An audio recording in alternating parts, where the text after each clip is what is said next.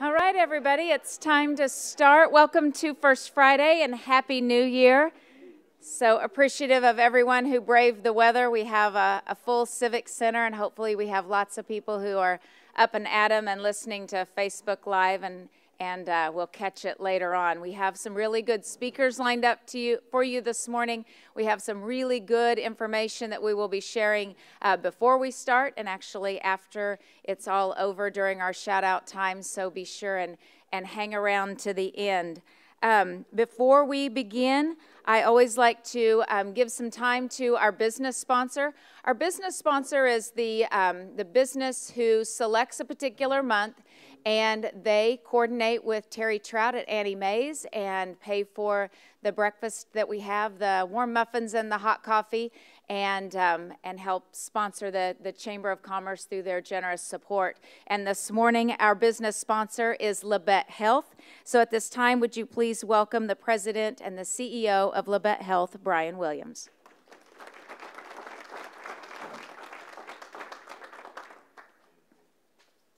Good morning.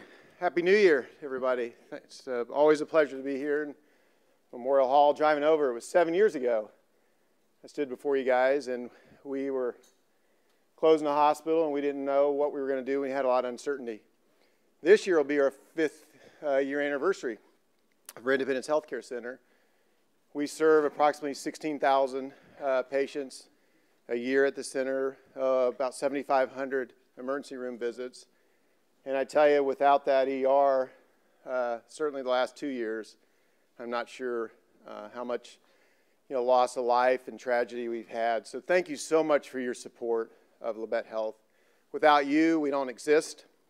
The other really neat thing, I think, unbeknownst to all of us in this room, because you guys were a big part of the planning and developing of it, we created a rural emergency hospital.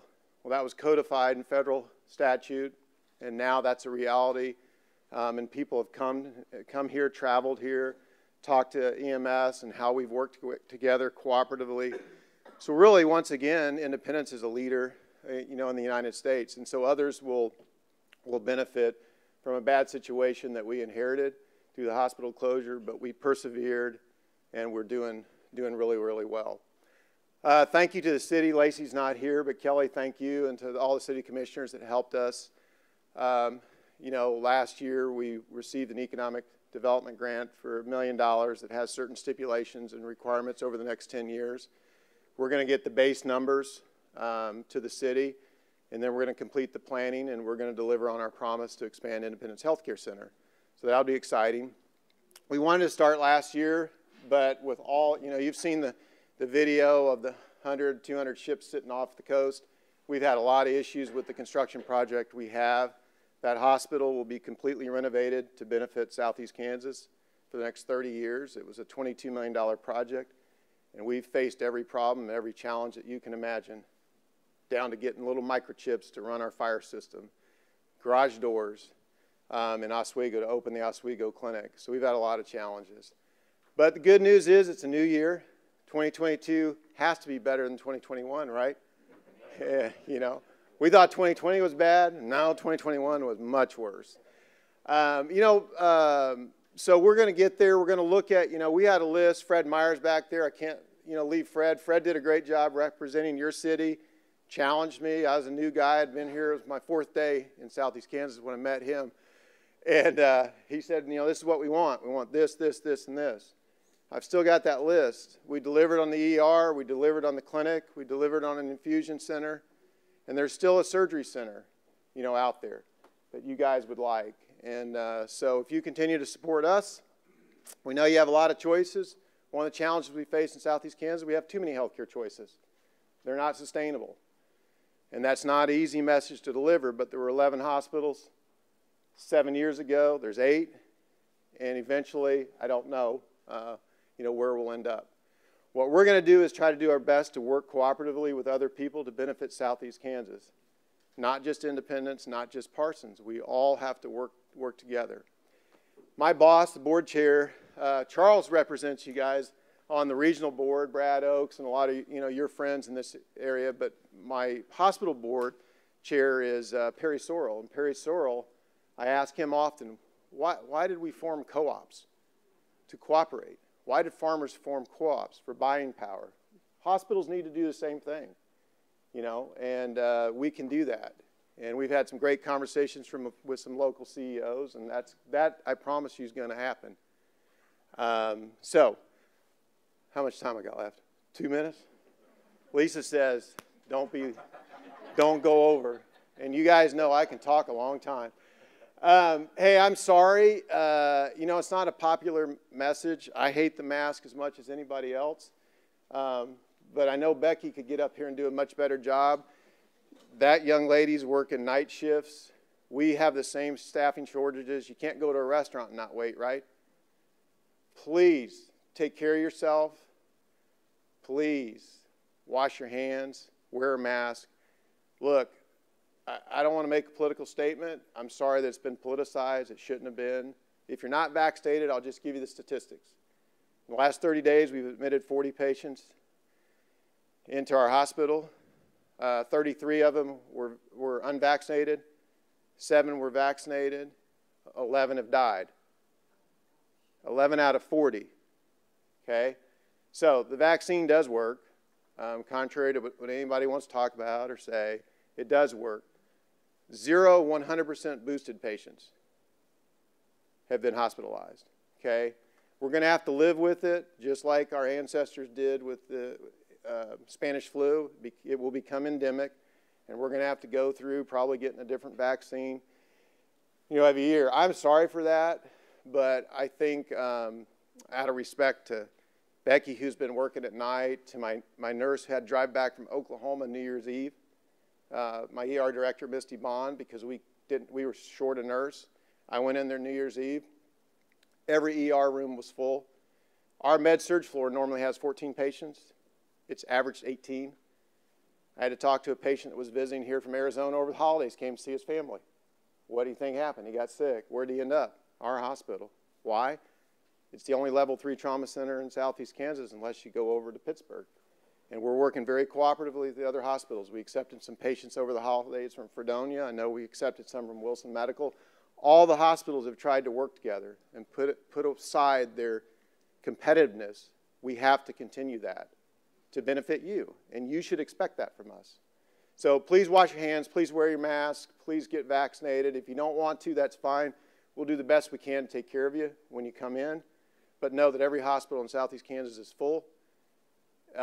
Christmas Eve, there was not an ICU bed available between Missouri and I believe it was Arizona or Nevada. So it's going to be a good year. Everything is going to be okay, but we have to work together and not judge each other. So please do that.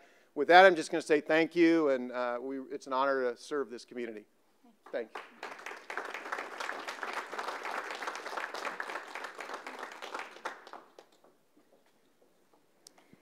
Well, thank you very much. And I must give Brian a shout out for the support, but I also want to give a couple of other shout outs at the Labette Health table, and that would be to Becky, because since the pandemic hit, David Cowan and the city staff have organized COVID calls that we've been on. There's probably 15 of us on what used to be a daily call, even on the weekends. And Becky always gave us a very informative report on that call, and I know took a lot of time out of her busy schedule taking care of patients to be able to keep us all well informed. And even when she can't make the calls sometimes now, she still always emails David and gives an update on what's happening, and we appreciate that very much. So we know that you guys are working really, really hard. And also Anthony Vaughn, who serves on our board of directors and was recently asked by the executive committee to serve as vice chair of business and economic development. So we appreciate his time and commitment to and his leadership to the Chamber of Commerce. So again, thank you to Labette Health for your support and the medical care that you're providing to all of us. So thank you for that. At this time, we usually give a few minutes to look at the calendar, and we're still going to do that. But this morning I got a text from our wonderful city manager who said that she was ready to give us a little bit of information. So I've given her the wireless mic, and she has some really good information that she would like to share with all of us this morning. So would you please welcome our city manager, Kelly Passeur. Thank you, and good morning. And before I start, I just want to give a shout out to our employees. Like Brian acknowledged, 2021's been a rough year as far as recruiting, and our employees' departments getting hit. We've had 100% out on quarantine in some departments at times, and it's been quite challenging. And if you have comments or constructive tips to give us, I would appreciate it if you would call us rather than posting them on Facebook, because we may not see them there. So we do have a new phone system, and so it's a lot easier to reach us. And then, of course, you can reach out to us through our website, and we want to make sure and address your concerns in a timely manner, so we need to see them. So we'd really appreciate that. So what I have to tell you this morning, I think it's the worst kept secret in Montgomery County. We finally got the go-ahead from FedEx to announce that they are the ones coming. It is a $24 million project, 192,500 square foot building. And as you can see, it is very well underway. They're moving a lot of dirt. They poured some concrete and done all kinds of things. So we're really, really excited about this project. We really appreciate it, and we appreciate the coverage and the local papers that they've done. It's been great. And then we have another one coming up with the Precision Railway that we're hoping we'll have more information on that coming in. So we just wanted to officially, we are not under the NDA anymore. We can actually say it is FedEx. So awesome. I just wanted to share that with you. Thank you. Congratulations. You guys did a good job, and yeah, you can just keep it. And then also, Kelly, do you have some newsletters at the end that we can pass out? And they should be getting some in the mail, is that right? Yes. The newsletters are going out in the mail today, and I will put some copies over there. If you get if you have city utility services, you will get one in the mail, and if not, I have some over there so that you can pick them up. Awesome. Thank you. Hot off the press. And also, David and Kelly will be co-presenting next month and giving a detailed update on everything that's happening in the city. So be sure and show up February. Okay, I'm going to get us back on track real fast. I'm going to talk at Mach speed, tell you what's going on. Get your calendars out. They're full of really good information. If we missed something, we need to correct something. It has not been published yet, so be sure and get with me after First Friday, and we'll get it taken care of. There's Bulldog basketball tonight. Girls play at 6, boys play at 8. They're taking on the Parsons Vikings, and then they will take on Coffeyville next Friday, so don't miss out on that one. That's always a fun game when we do our county rivalry. The collection day for recycling is tomorrow at the sanitation yard from 8 to noon. It's always the first Saturday of the month, so be sure and check that out. And they also accept recycling on Tuesdays from 11 to 1. If you need CPR training, there's going to be a training class this Saturday, and I don't know if it's too late to sign up, but if you need CPR training, you can reach out to Indy Saves and sign up for that, or you can email them at indysaves@gmail.com. Saturday, the Independence High School will host a wrestling tournament. This is a boys tournament, starts at 9 o'clock in the morning, and then there's actually girls wrestling now, and they will have a tournament on the 22nd. There's a new veteran service program that's rolled out. It's Mondays, and you're going to have a shout out about that from Lauren Osborne, so hang around for more information. The museum has an exhibit going on, and Ray Rothgeb is here to do a shout out about that. Pirate basketball is ready to start back up after the holidays. Next Wednesday, they take on Northwest Kansas Tech College, and on the 19th, Colby Community College. Those games, the women will tip off at 5, and the men will play at 7, and there's another home game on the 22nd. They'll take on Cloud County. So 3 home basketball games at the college. If you're looking for some fun athletic entertainment, check out basketball. And when they do play Cloud County, I might point out on the 22nd, the games are at 2 and 4, so they're afternoon games. Dickey's is still offering live music on Wednesday evenings, so enjoy some barbecue and some really good music and support our restaurants in downtown. And the brewery also has mixtape bingo on Wednesdays and trivia night on Thursdays. If you drive by, they're always busy, so be sure and check that out as well. There's going to be some visitors in our community about mid-month and then later in the month with some hunting events that are happening. Bird Hunters United National Championship is the 13th through the 16th. And these are bird hunters who have been competing all year long and earning points to be able to participate in this national championship. And then following BHU will be the National Upland Classic Kansas State Championship, and they call that NUCS. And that organization is basically comprised of people who know and appreciate quality bird dogs. And they'll be out at Remington Ranch at the end of the month, January 28th through the 30th. Both of the events are at Remington Ranch. And actually, spectators are welcome. So if you want to get out and check it out, you are always welcome to head out there east of town. We have a couple speakers that are going to be talking about the Martin Luther King Memorial Celebration. So we want to share the information about that event. Save the date for the 107th Annual Chamber Meeting and Banquet. It's the 25th of this month. So make sure that you call the office and make your reservations. Catering Resources, owned and operated by Brent and Dorothy Littleton, are catering this year. Brent is here this morning with us, so we're super excited to have him cater our event for the very first time, and he always has great food, so you know that's going to be a hit, but we need you to make your reservations, so please do that. And then I want to give a shout out because next Friday, Sonia and James Cantrell will be closing their jewelry store. They've been servicing the county for over 45 years. Actually, not the county, Southeast Kansas, for over 45 years. James is the only certified master jeweler in the state of Kansas. We're going to miss them dearly, but they have earned this retirement. And while we're going to miss them, we're going to be very, very excited for them to enjoy life and retirement and all that that brings. I think James is still going to be doing some custom work and some jewelry repair maybe in his home, so we'll still be able to tap into that resource. But the jewelry store in Coffeyville and Independence will be changing hands, and we've got some exciting news for that we will share probably in the upcoming weeks. And so with that, there's information on our website. We always have the flyers on our website. It's on our Facebook page, Get Independence. We publish it in the Reporter in a flyer that's called What's Up.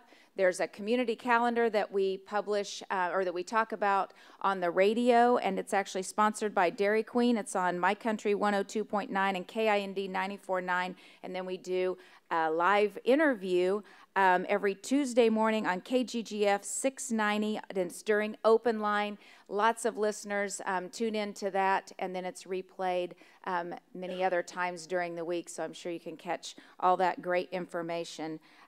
So if we've missed anything, let us know. If you want us to shout out and publicize something, please let us know. But it's time for our speakers, and we have some really good ones this morning. First up is a duo. Charles Barker and Kathy Shepard are members of the Independence Chamber's Diversity Task Force. They're here to present about the Dr. Martin Luther King Jr. Community Celebration. Please welcome Kathy and Charles.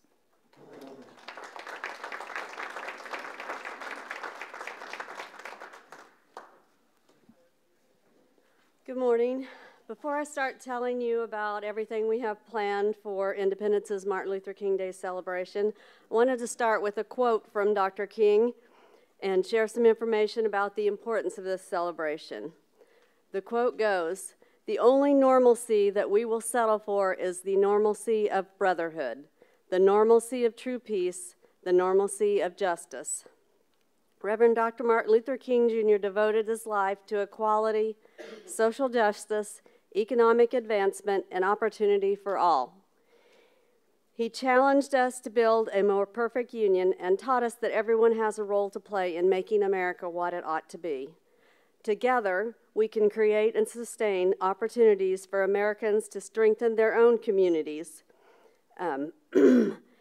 by ensuring that more young people graduate from high school, by supporting our military families and veterans, by combating the opioid crisis and helping communities prepare and recover from disasters. Together, we demonstrate what it means to be citizens. Dr. King recognized the power of service. He famously said, "Everyone can be great, because everyone can serve. Observing the Martin Luther King Jr. federal holiday through service is a way to begin each year with a commitment to making your community a better place. Your service honors Dr. King's life and teachings and helps meet community challenges. Service also brings people together of all ages, backgrounds, and abilities. The MLK Day of Service encourages all types of service, particularly projects that have a lasting impact and connect participants to ongoing service. I think after 2021, this is an important way to start 2022. On January 6th, we have a great program scheduled in honor of Dr. Martin Luther King. This program is something that our Diversity Task Force has worked on throughout the year.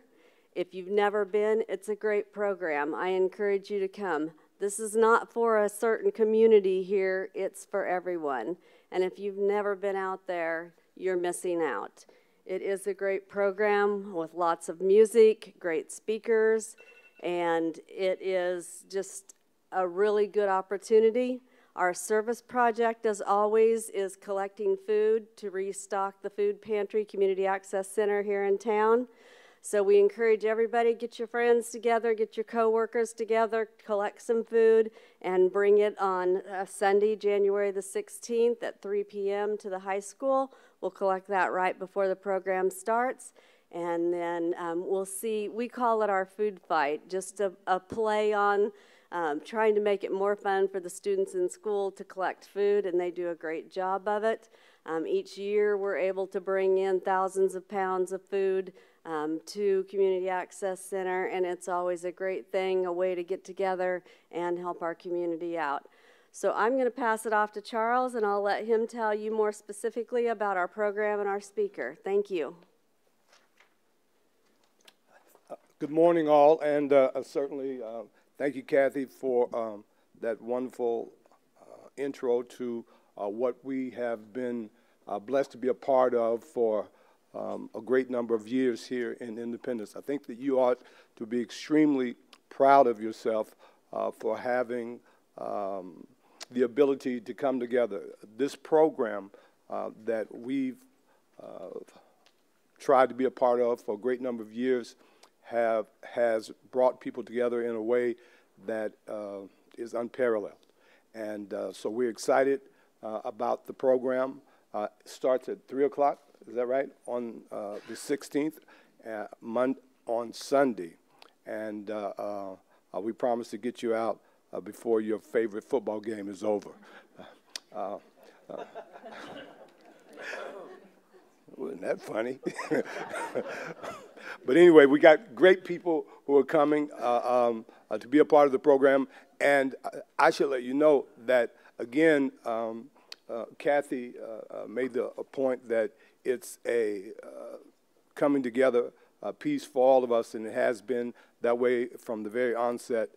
So come out. We have a gentleman who will be the speaker, who is actually, Brian was talking about cooperation and coming together, who is actually the county attorney for Neosho County and a veteran in his own right. He has served 32 years in the Kansas National Guard. And so just understanding how important it is for us to continue to come together. The Diversity Task Force, one of the things that we've mentioned, and I see some of the members spread abroad in here even now, but one of the things that we've always said is that we are better together. And we have a group of ministers who continue from our community to rotate and be a part of this, and it's just a wonderful time for us to come together. I think that this year's theme is King's Vision, It Starts With Me, shifting priorities to create the beloved community. And that's what it's all about. We've been, again, privileged to have that kind of community here in Independence, and let's continue to work together in 2022. Thank you.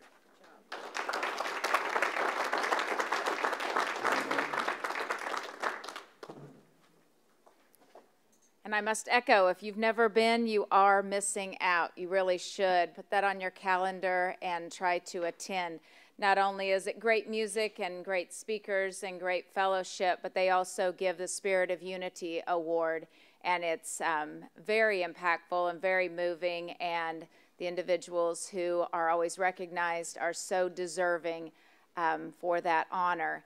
And I must say that yesterday was a year ago that we lost our Spirit of Unity Award winner, Jerry Bright. And so while he's very much missed by all of us, he's constantly being thought of, especially when we talk about our Spirit of Unity Award winners and we're able to think back about those people that we have honored in the past for those special awards. Our next speaker is kind of a new face, maybe to some of you. Scott Patton is the director of our wonderful Riverside Park and Ralph Mitchell Zoo, but I met Scott when he worked out at Elk City State Park, actually. Very involved, was actually one of our tour guides in his leadership role out there when we brought our first leadership kids out for a tour of the state park, and did such a good job because he really meshed well with the youth on the bus that day. I remember that, and so I was really excited when I found out that he applied, and even more excited when I found out that he was given the job. So would you please welcome our new Park and Zoo Director, Scott Patton.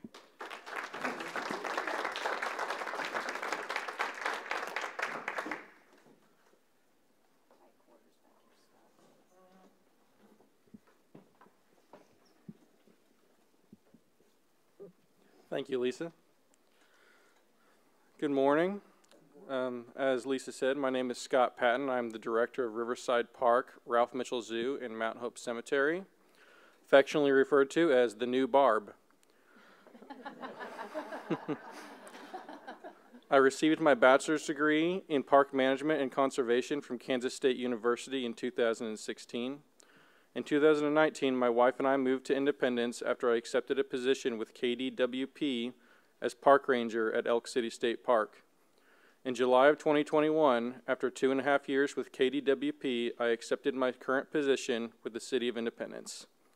In my 6 months as director, I have had the pleasure of working with the dedicated staff at the park, zoo, and cemetery, as well as other city departments. In addition, I have enjoyed the opportunity to get to know many members of the community and look forward to continuing to develop these relationships for years to come. Today, I'll be discussing ongoing projects at Riverside Park and Ralph Mitchell Zoo.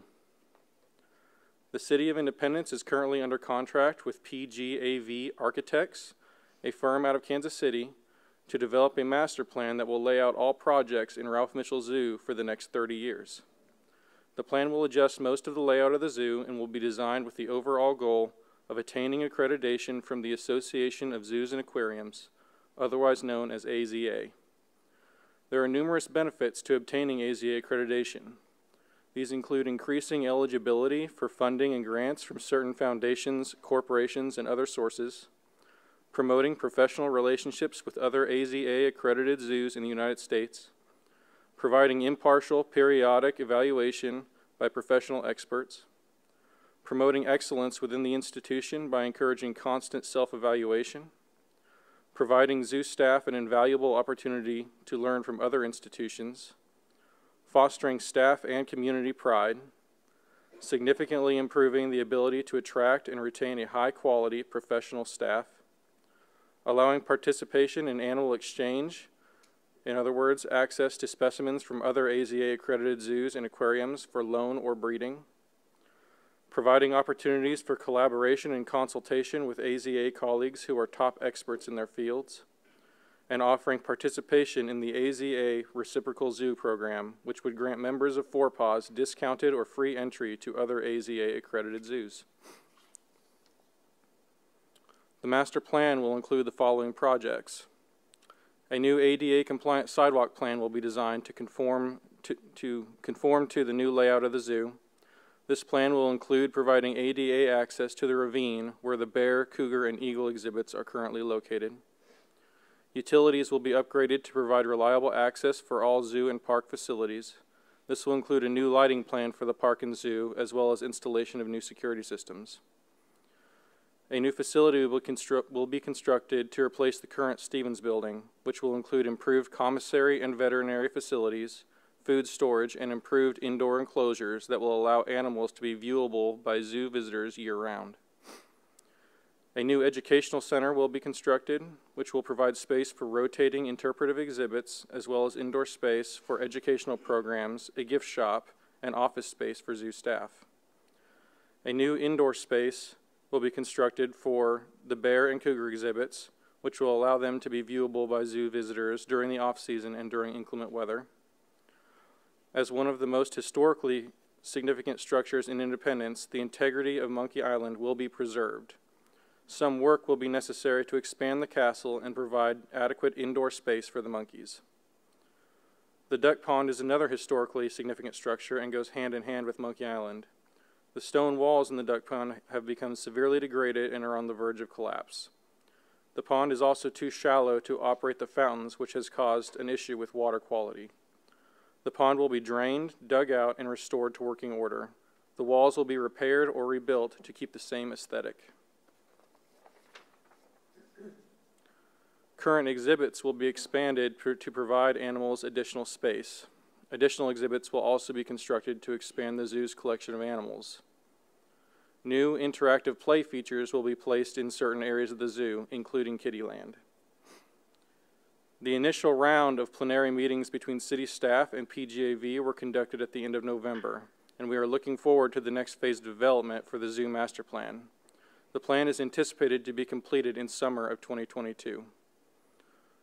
Other projects currently underway at Riverside Park and Ralph Mitchell Zoo include a new ADA sidewalk plan that is currently under construction in Kittyland.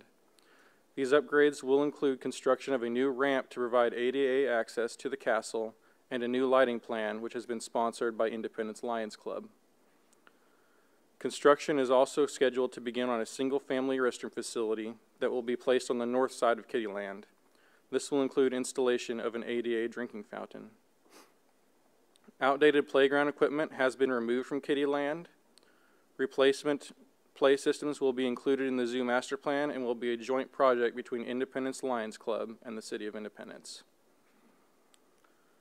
The city is currently requesting proposals for engineering services regarding the design of a plan for the future upgrade of electrical service to Riverside Park and Ralph Mitchell Zoo. Electrical service to the park and zoo is currently outdated and unreliable. The city currently owns and is responsible for electrical service north of Oak Street in the park and zoo. Plans will include design of new service to park and zoo buildings and an updated lighting plan. After electrical service has been upgraded, Evergy will take ownership. The electrical upgrade plan will be developed in conjunction with the zoo master plan. A project is also currently being planned for restoration of the ATN SF 1050 steam locomotive in Riverside Park. This locomotive is historically significant in the fact that it was the first of 103 1050 class Prairie type steam locomotives manufactured by Baldwin in 1902. This locomotive was an active passenger train until 1955, when it was donated to the City of Independence by Atchison, Topeka, and Santa Fe Railroad. Since that time, it has been a popular attraction for parks visitors to climb into the cab of the locomotive and take photos. Over the past 66 years, however, the train has deteriorated to the point that it is no longer safe for visitors to climb. In order to ensure future generations continued access to the locomotive, a restoration project must be completed. The plan will include repairing the deteriorated areas of the locomotive and providing a fresh coat of paint with a protective finish to restore the aesthetic and prevent future deterioration. This project is still in the planning process. In closing, I would like to express gratitude to those who have played a part in making Riverside Park, Ralph Mitchell Zoo, and Mount Hope Cemetery the crown jewel that they are. I look forward to playing a part in continuing the tradition of keeping these hidden gems a source of community pride for years to come.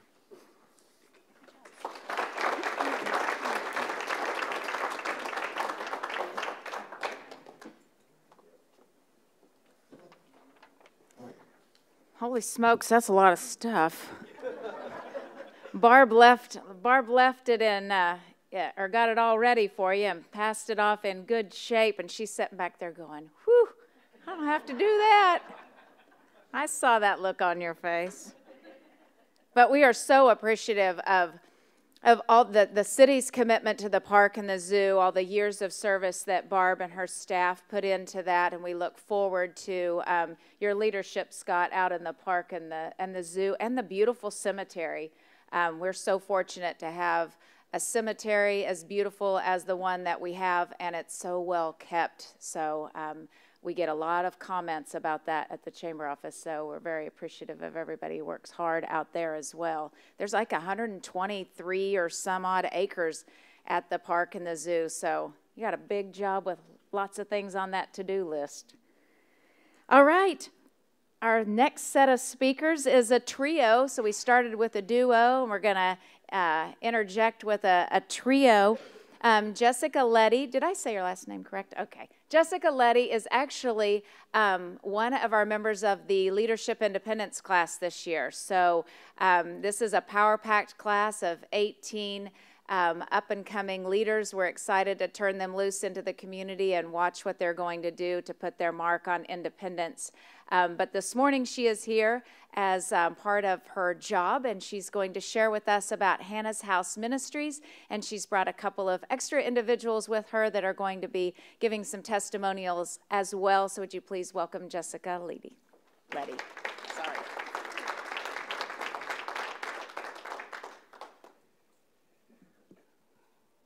Hello.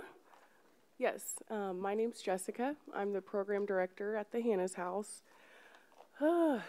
I'm also a licensed addictions counselor, so I went back to school a few years ago and I got that, and I also come from, I have about 6 years of experience in women's treatment centers before I was at the Hannah's House working with women who were in rehab. So I'm so excited to be here today.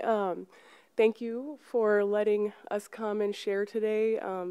I know Hannah's House is really thankful to the community for the support that we have from you guys. Without you guys, we wouldn't be able to operate and help the people that we help. So thank you for that. What I wanted to share today was just kind of tell you guys about the program, what we do, how things work, and also let you guys know how you would get somebody connected with us that you might run into that needs some help.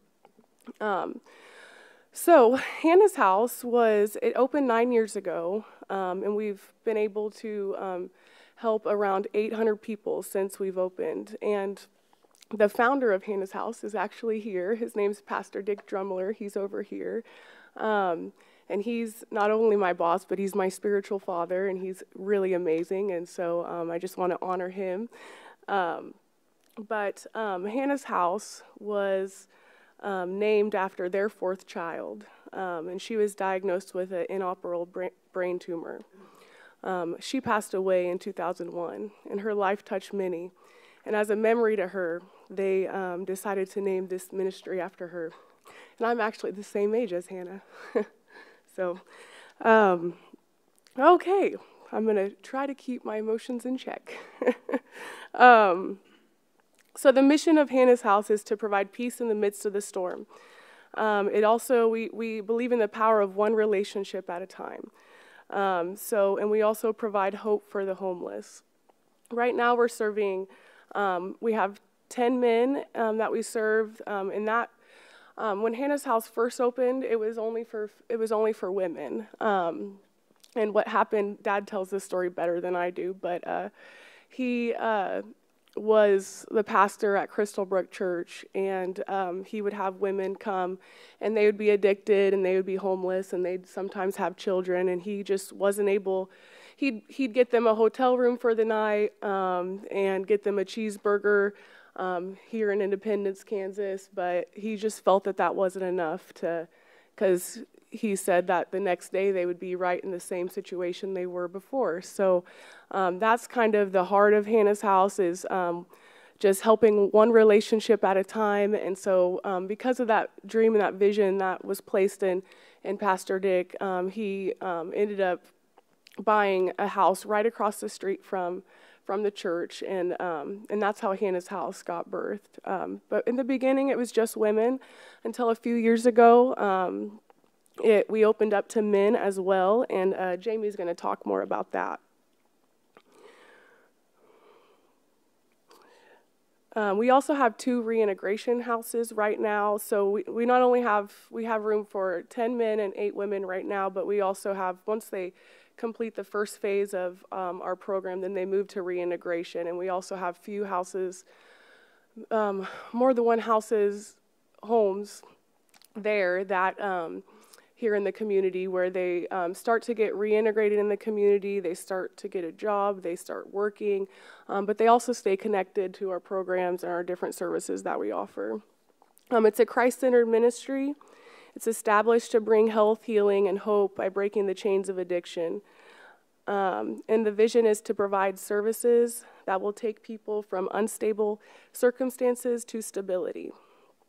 So how things work, so kind of the schedule, what a normal day looks like for a resident at Hannah's house is they wake up at 7, they eat breakfast, they do chores, they write daily devotionals, and then we have chapel 2 times a day where people from the community come in and they teach. We have pastors, different teachers, different ones from the community that come in and teach our residents, which we're really grateful for that we have that support. And then they do personal studies. We do have a curriculum that we do, and it's Christ-centered. So it's basically about getting a solid foundation in Jesus. We also get them connected to addiction-specific treatment at Fort County. We're really grateful to Fort County because they offer a more specific addictions treatment, which is important. So we get them connected to those resources as well. They can do outpatient therapy while they're with us, which is important to address the addiction issues, as well as getting a solid foundation and stability in our program. So. And then we also go to 12-step meetings in the community. We go to Celebrate Recovery. We do different things in the evening. We like to keep them busy because we know that downtime is not good for somebody that's learning a new way of life. So we try our best to keep them busy. And so they have a full day. They're going from 7 o'clock in the morning until in the evening time. So we do have, the Hannah House program is, all in all, it's 10 to 12 months, because we like you to do the first 4 months. It's pretty high intensity, pretty supervised. But the first 4 months that they're with us, that's the phase 1 where they're doing the things I talked about. And then after the 4 months, they graduate into our reintegration program. And we like them to stay there at least 6 months so that they have a good base so they can go out in the community and be successful people that don't have to struggle with the things that they've struggled with before.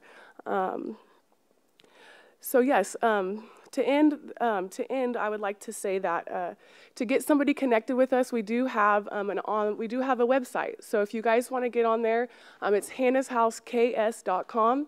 I do have brochures over there, and it has all of our information on it. So our phone number's on there. You can reach me. My office is at Crystal Brook Church. Just ask for me. I'm there during business hours, and I can help however I can help. The brochures have some more information on it, but there is an application process, and so the applications are posted online, so you can look at the application and then have the person fill it out and email it to us, and then we will get them in. Sometimes there is a waiting list just because of the need. We have people not only from this community but other communities that have heard about us that bring in people that need help and need freedom from addiction. So yes, any questions, just let me know. I'm available. And I'm going to let Jamie and Michael come up and share.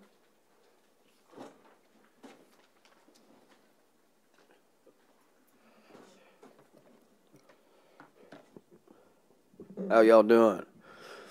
Okay, so I'm going to stick to what I have written because I'm like my dad. I'm like Pastor Dick. If I talk, it won't ever end. So I'm just going to stick to what I wrote. So first off, I want to say thank you to Independence, the community. I love this city. I love living here. I love the Labette Health, what you guys have done in the community. It's amazing. Thank you for that. And to the EMS and everybody in this area, I thank you to the city. First, I want to start off by saying that my name is Jamie Hoggett. I'm a 40-year-old native of Coffeyville, Kansas. I had a 22-year active IV methamphetamine addiction. Very, very active. Very, very serious. Very, very bad. I moved to Southeast Kansas from Texas. I was homeless, and I was very addicted. In 2015, I had the opportunity to meet Pastor Dick Drummiller, a pioneer in the apostolic movement of SEK. This man is amazing, and the things that he does for this community, not just for the church. I arrived at Crystal Brook Church and immediately felt the love of God. Pastor Dick, who I, by the way, now call Dad, that's my dad, had not known me but for maybe one day and gave me a home to live in. The day we met, he got me a hotel room. I remember when he picked me up from the hotel the next morning to take me to the church and hearing a voice inside my heart saying, "You'll never be the same. You'll never be the same." He explained to me that there was no men's program, that it was a women's crisis facility. They helped women and mothers in need, but God had a plan. The enemy tried to use my brokenness as evil, but God used it for good. He went on to tell me of a house they had on Locust Street that was empty. The water, the gas, and the electricity was on, and that I could live there as long as I submitted to God and the program and came and participated in everything, so I did. I was the first man in the program. I went from homelessness to homebound in a moment, and I experienced true fatherly love. I was living in an alleyway here in our great city, on a cardboard box between two dumpsters, lost and broken, not only by the influence of others, but also by the consequences of my decisions. It hasn't been perfect, but it has worked through time. I grew to be the person you see before you today, someone who can hold their head up high, someone who can honestly say he loves you, and not superficial love that man has created, but love you as a brother should love his kin, like family. I am completely changed. I'm here to express to you the importance of Hannah's House program, not only in my life, but in the lives of many, many others, maybe even your neighbors, maybe even you. The program is the presence of God. It has a geographical location at Hannah's House, but holds no boundaries as far as the community is concerned. Thank you, and God bless.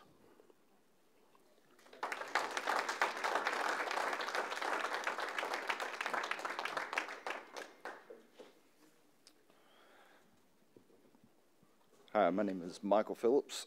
I'm 37 years old, from Anderson, South Carolina. Came from a good family.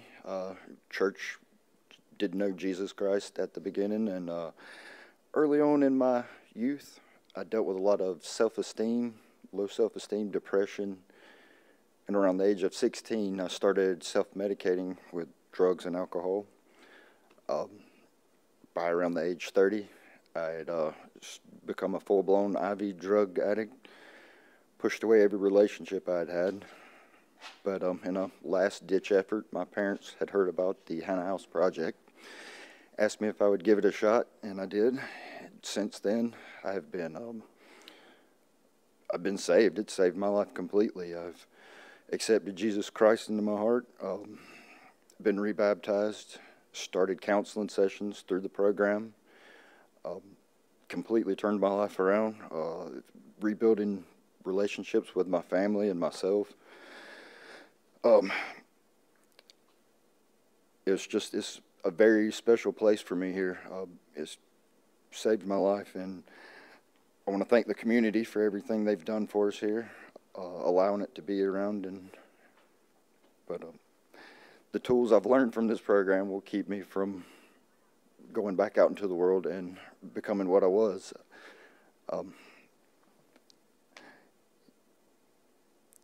Yes, but yeah, I just want to thank the community for everything they've done.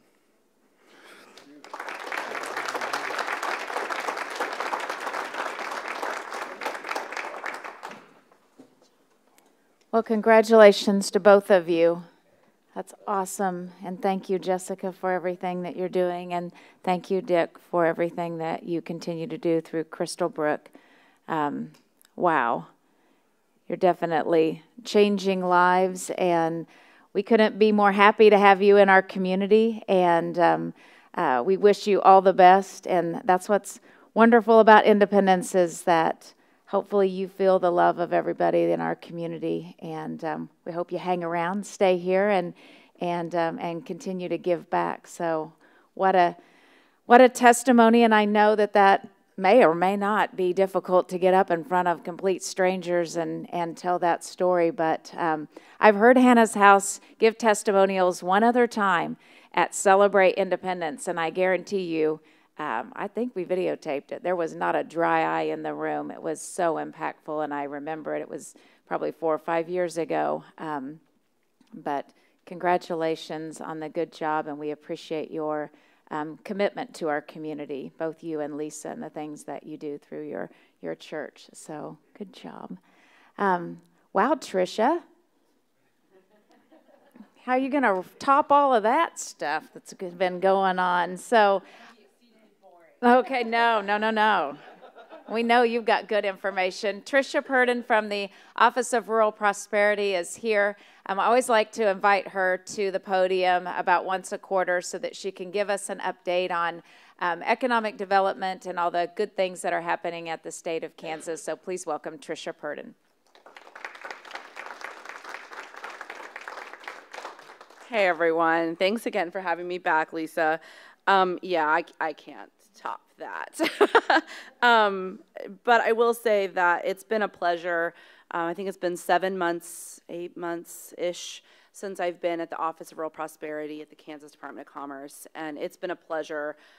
It really has made it so that everything we were doing here at Montgomery County now we can take and do across the whole state of Kansas, which has been really fun, really exciting, and we've got some fun stuff in the hopper. So economic development, I can't top Kelly. I can't top the last group either.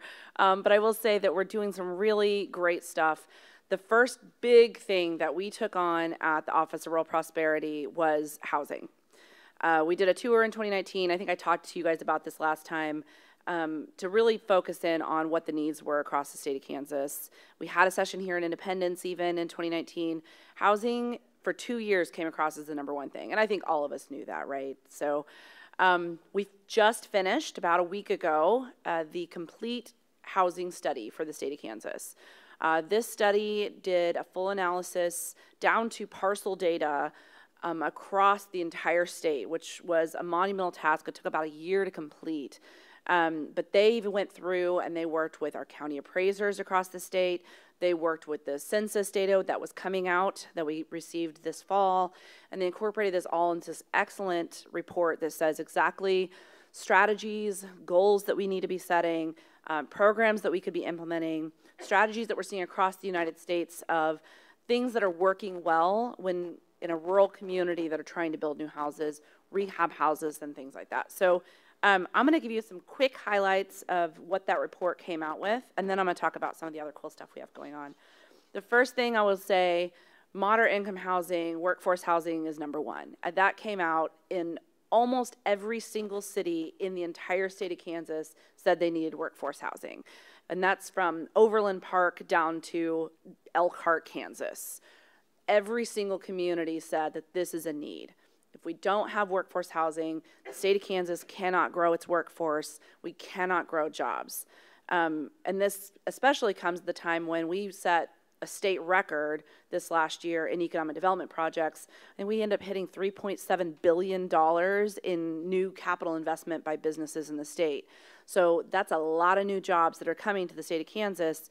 If we don't have houses for those people to live in, those projects may or may not come to fruition. And so we have a big carrot and we can bring them to the state of Kansas, but if there's no place for them to live, you don't see that return on our investment for taxpayers across the state. So one of the big things is let's increase the funding to moderate income housing program. KHRC has a great program.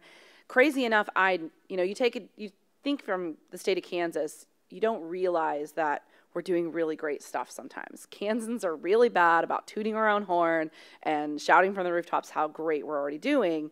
And apparently, all the other states in the United States have been trying to copy Kansas's program for moderate income housing. So I think it's really interesting. I think right now they're getting about $2 million a year. Every single year they get about $5 to $7 million worth of requests. And so clearly there's a need for that moderate income housing and workforce housing. So there's got to be a way that we bridge that gap. The other piece of that is tax credits. Other states are doing this. Nebraska's doing this. Iowa's doing this. I think even Oklahoma implemented this last year. But if anyone's tried to rehab a building or build a new building, how many times have you seen, oh, well, I can build this building or this house for $150,000, but it's not going to appraise out at $150,000. It's going to come in at 110 or 120 because no new houses have been built in the community for so long that there's no comps for our realtors to compare it to and to actually give it a good appraisal. So this is one of the things that this tax credit would do, would help bridge that gap for our builders that are building new houses, that are building these moderate income houses, to help cover that distance between the two amounts. So they can actually sell the house for what they have in it, maybe make enough of a profit that they can build another house and keep this cycle going and build more houses across the state of Kansas. I heard that from developers here in Montgomery County. They said that, yeah, let me know where I can build new houses, but can you guarantee that I'm not going to take a 20% loss at the end of this project? And if you take a 20% loss on one house, you're definitely not building another one. So we've seen some really great stuff. Actually, when we were talking about this program, I said, well, Independence already did this in a different form or fashion. They did a grant a few years ago for moderate income housing. So shout out to April Nutt, who really has been a pioneer on that. The other piece of this is, and if you've ever looked back at when large swaths of our housing have been built, I think it would be a really interesting study to see when you see a whole neighborhood being built, if it came at the same time as a large economic development project, a large industry coming to town, or a large expansion. I've seen that when I was going back and looking some of the historical data in Montgomery County, where you see several houses that were built at a period when we got a new industry, like Aptus. Some of those older industries that have been here for generations built houses when they came. So this was the concept that they came up with as part of the study of, let's tweak the state incentives that we already have, that incentivize and get cash to businesses to help them grow their business. Let's also allow them to take advantage of those same programs, the tax credits, for building housing. So right now, if they put money into the building and they add new equipment and they spend money into their business, they get a tax credit if they pay their employees a really good wage. Why not do the same thing? If they pay their employees a good wage and they invest in housing instead of just their business and they add a new development, then they can get the same tax credit for that equal amount of capital investment into the community. It addresses their workforce shortage, that we have a massive workforce shortage in the state of Kansas, and addresses our housing shortage at the same time. And it adds property to our communities that we are all badly needing. So that's one of the exciting programs that they submitted for us to review. And I see we have Senator Peck here in the room, so hopefully he'll take this back to the legislators and talk about some of these programs. It's going to be a big lift this year, I will say, and I'm new. I'm hoping that we can do all of this, but I would say there's about 10 different things that they submitted in this study that said the legislature needs to take these, the state of Kansas needs to take these, KHRC needs to take these, but altogether I think there were 30 or 40 recommendations between those three groups that need to take them on. There's also a great section for local. So Kelly, you might want to take a look at this report, or April, look at the report. There's some great things in there that actually I took and April took to the committee and said, there's some really amazing, innovative programs happening across the state of Kansas to rehab existing housing. The neighborhood grant program that Independence has, for example, where if you have, I think it's like 3 different houses can join together and say, we're going to fix up our house, you can get a matching grant for those dollars to fix up, and so your whole neighborhood gets improved. Because if you improve one house, but the other house still looks like a shack, and no one's investing money into that building, your property appraisal is not going to go up. It's not really going to do a whole lot to help the neighborhood as a whole. So how do we do this together? The other last piece I want to say that there's a really cool program to also help cover that appraisal gap. and it's actually at the federal level. Currently, I think it's in the Build Back Better Act. But if that passes, great. But if not, the state of Kansas should be looking at something called the Neighborhood Homes Investment Act. It's basically a tax credit to cover that appraisal gap too, but it would do it uniformly across the state of Kansas. And it makes it a little easier, especially for the really small towns to take advantage of it. If they don't have a large industrial project that has HPIP or credits or something like that, like I'll use Elkhart, Kansas as an example again. A town of that size probably is never going to get a brand new John Deere facility coming to their town. So how can they also build new houses? Okay, the last piece I'll say is the building trade shortage. We can say that we need houses and we can have a developer that wants to build houses, but if we don't actually have workers that can build the houses, we're still nowhere. So this is going to be something that we're going to be working with the Kansas Board of Regents on, looking at ways to alleviate the building trade shortage that we have across the state of Kansas, working with our community colleges, working with our trade schools, and working with our universities to improve the programs that are available to folks that want to go into the building trades. My own son tells me every day he wants to be a construction worker, and he runs around the house with his construction worker hat on the house and his tool belt. And at first I initially had a pause. I'm like, well, I want you to be an engineer or something like your father. And then I realized, well, geez, Mr. Crossland makes a really nice salary too. I should be pushing him harder to go into building trades because it's a great profession. Everyone in the room should be doing the same thing. There are amazing jobs out there that you can make a heck of a lot more than I ever did with my master's degree, and you don't have to go and spend $100,000 at a university to do it. Building trades are an amazing career path for folks, and if we're not pushing our kids and our students into that field, again, we're never going to see our towns grow. So it's a critical linchpin that the state of Kansas has to address. Okay, off of housing, but I'll stay on the legislature a little bit. One of the things that we did last year, and it was all thanks to Representative Jim Kelly, they extended the Rural Opportunity Zone program. If you don't know what Rural Opportunity Zone program is, it's a program that incentivizes folks to move from out of the state or from an urban area to a rural area. We've already seen some of this happening because of COVID. People are getting away from the cities, but this is one of the things that we never shouted it from the rooftops. We never advertised in New York City that you can come to rural Kansas and live a better quality of life with wide open spaces and a great air quality and have an amazing life here in a rural community. We were pretty bad about advertising this program. It'll pay up to $15,000 of student loan debt. It will give you a personal state income tax credit for 5 years if you come to the state. These are great programs that we take advantage of. And in fact, I think Montgomery County is the top user of that tax credit program in the state of Kansas. However, it was going to expire last year. Jim got it extended in his committee and everyone at the legislature and the Senate, so thank you so much. But now we need to tweak it. We need to bridge that gap with housing too. So one of the things that we did, we might have these folks that have building trades programs and are electricians. Maybe they don't want to leave their town and they want to stay in their community and open their business and grow their business. How do we keep them in our communities? Well, what if we also did a program, instead of student loan forgiveness, we did a down payment assistance to help them buy their own home or help them invest in their own business and start up a business, especially if they're in building trades. So these are some of the programs we're going to be talking about this year, probably bringing it in front of the legislature, but there's some really innovative ideas that came out of this housing study, but have also come out of some committees that have worked really hard for 2 years to tweak this program to make it a little bit more equitable and usable for everyone in the state of Kansas. Okay, Grassroots ED 101 is one of the other really cool programs we rolled out. We kicked that off in November. Basically what happened is I realized that I'm one person, and I went from being really busy in just Montgomery County to covering 101 counties in the state of Kansas, and there's a staff of 2 at the Office of Rural Prosperity. That's not going to cut it. And so we quickly realized that we need to grow capacity in every community in the state of Kansas to be able to tackle housing and childcare and workforce challenges, infrastructure challenges in their community, and myself and Sarah could not do it alone.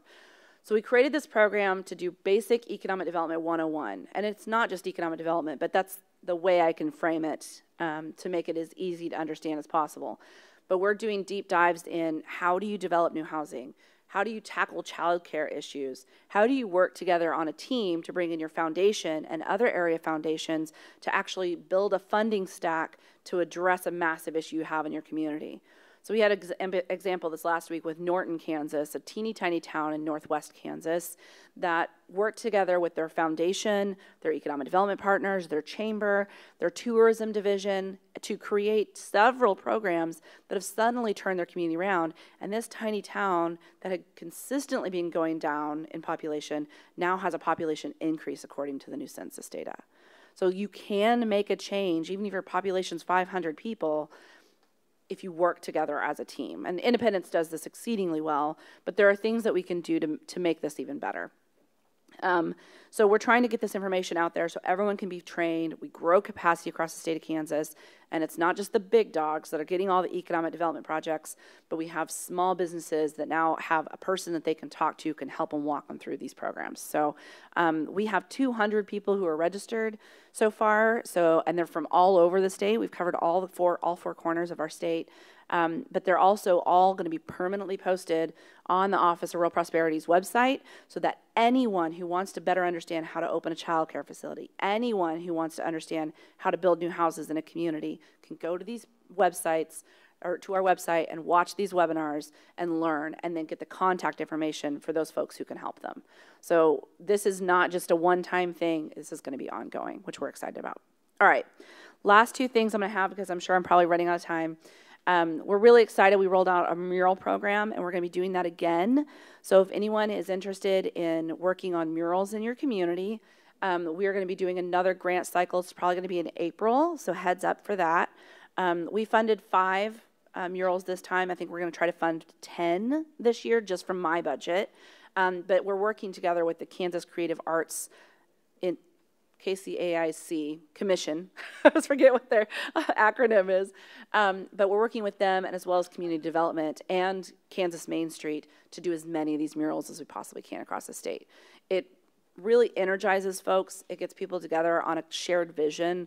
And the theme that we did was strength and resiliency of a community. And so we brought groups together that we funded. One was a tribal nation in their community, and how they work together, and they've gotten through some of the challenges that they faced working with their tribal nations and their community and working to grow their population. So there's some really cool stuff that we're seeing across the state on that. And then lastly, we'll say is not just myself and Sarah anymore. We finally got some staff. We introduced a brand new person. They started last Monday, Carrie Folletti. She came to us from Cowley County, and she'll still be working remotely for the most part, but she'll also be working here in our Independence office a couple times a month. So excited to join her. She's been doing this even longer than I have, so I'm pretty excited to have someone with so much expertise coming to the Office of Rural Prosperity. But she's going to be our grassroots strategy developer, which stands, the abbreviation is GSD, which stands for Getting Stuff Done. That came from us from Kansas Sampler Foundation, who said that ORP needs someone who can literally just go out and boots on the ground, help communities get projects done. Again, it's just the 2 of us, so now we have 3 of us, and that's her job, is just literally go out into a community, and when you have a challenge, she'll help you tackle it. So with that, I will wrap it up, but thank you all so much. It's a pleasure to be back, and I'll join you guys next quarter to talk about more stuff that's going on happening in rural Kansas. Thanks. Thank you. I always appreciate you and your willingness to come and share with us, bring us up to speed with what's happening. It's time for our shout-outs. The individuals know who they are, so they're making their way up front. I think we've got about 4 of them, and then I've got a few other announcements as we wrap it up. So first up is Ray. Thank you. The Independence Historical Museum and Art Center has brought to you the exhibition Climate and Energy Central. It is in the IMAC Gallery. It is free. It is not an exhibit of artifacts. It's an exhibit of information dealing with challenges of renewable energy and potential climate change. And it's done through 4 themes, through research in agriculture, climate science, energy, and Native American traditions. 2 events will be featured during the exhibition, which closes on February 26th. Dr. Isaiah McCaffrey on January 15th gives a discussion of environmental history of Montgomery County. And Rex Buchanan will be here on February 19th talking about water energy and rural Kansas. I'd like to particularly express our gratitude and announce to you our sponsors that's made this possible, John and Stephanie Krasowski, Freedom's Frontier, the Chamber and CVB, First Oak Bank, Community National Bank, and ICTC Faculty Association. You can see our entire calendar of events for 2022 if you go to ihmac.org. Thank you. Thank you.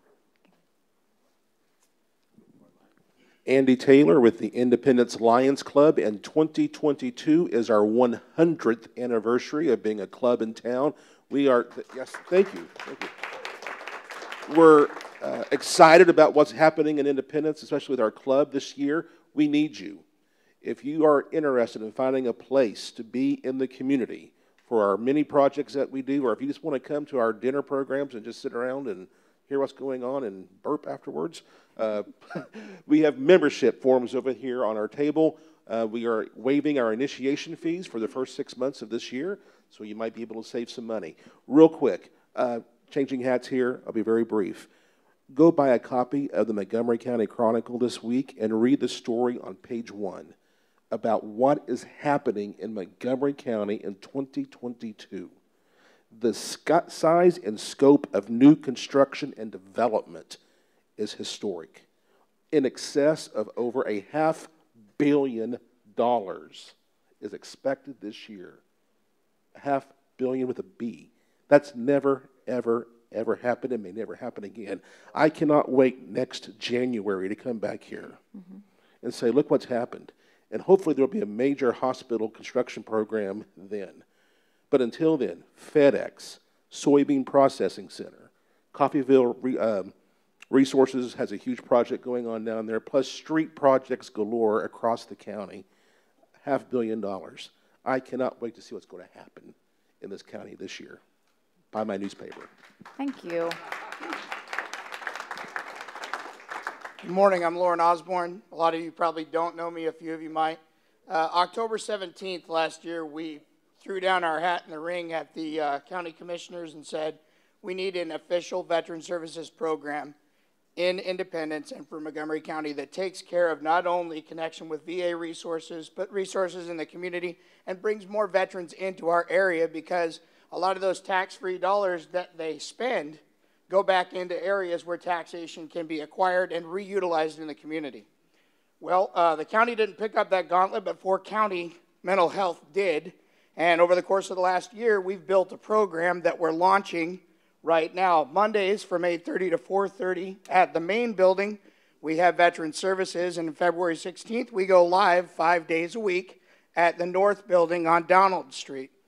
We not only work with Veteran Services and the VA, and we have a memorandum of understanding with the VA, but we also work with area community resources to help wrap services around veterans and bring them to the area, and we've already seen success in that.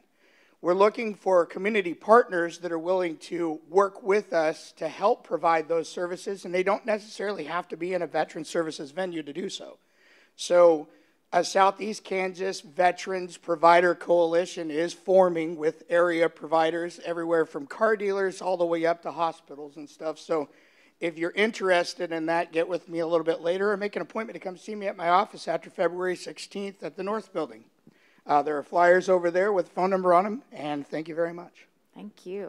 You can give it to Tabitha. Thank you, Lauren, very much. Good morning, Tabitha with Independence Main Street. And first off, I just want to thank you all for, in 2021, you put local first, and our sales tax showed that, which, were we 5% up, Kelly, over the year? So that was wonderful. Thank you, thank you, thank you.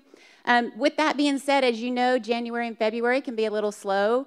It is a breather time for our retailers, but it's also a time where it is slow downtown. So on February 17th, and I told Lisa wrong, I think it's on the 18th on the calendar, but we'll get it changed to the 17th. It's a Thursday night. February 17th will be our Let's Wine About Winter, and so it's a time to get downtown and do a little shopping. We will be kicking it off with a free wine glass at Apricot Lane that night, so it's a time to give our retailers something to look forward to in February when it's a little bit of a slower month. So we'll see you then. Thanks again. Thank you very much. Very appropriate to whine about winter right now. All right, so on behalf of the chamber, I want to thank you all for coming out, braving the weather. I want to thank our speakers. You all did such a nice job.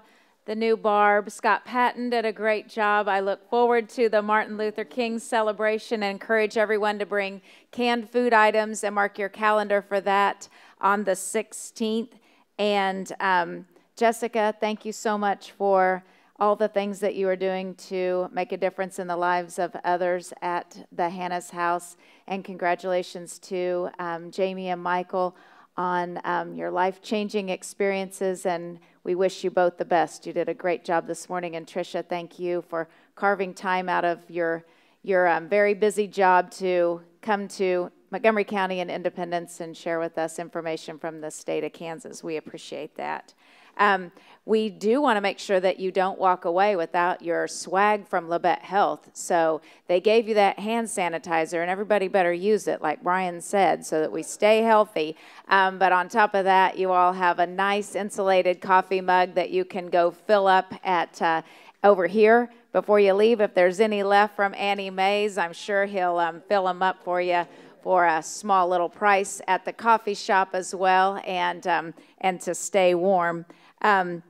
I also, as we close, do want to give another shout out. I hope that they're watching. You know, Sonia's on Facebook Live a lot, so I'm hoping that maybe James and Sonia are tuning in because I do want them to know that we appreciate them greatly. We wish them the very best, and we're so thankful for the 45 years that they gave us in the jewelry business in Southeast Kansas, and wish them all the very best. So be sure and stop by before next Friday and congratulate them on their retirement, and thank them for supporting both of our communities and the county. So with that, we're going to have First Friday on February the 4th. Stay warm and have a really good weekend, everyone. Thank you for coming.